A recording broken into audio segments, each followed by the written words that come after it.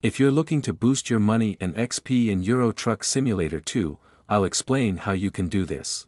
First, download this ETS Save Editor tool from the link given in the description box. Here, click on this zip file and download it. After downloading, just extract it using 7-zip or WinRAR. Now, run your Euro Truck Simulator 2.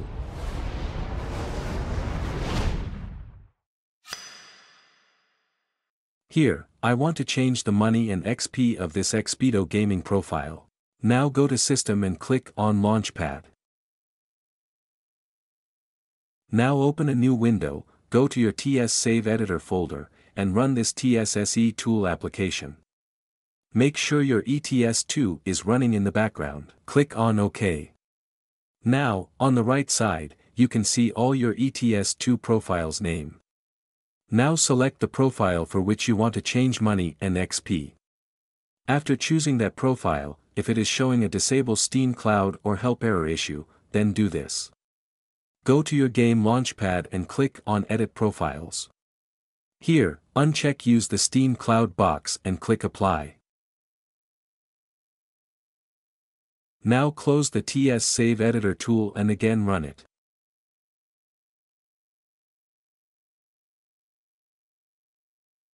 Now you can see you get a load option.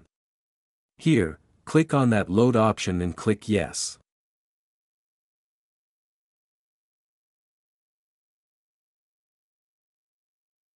Now click on XP Max, and you get 150 XP level, and you can also increase your skills tag.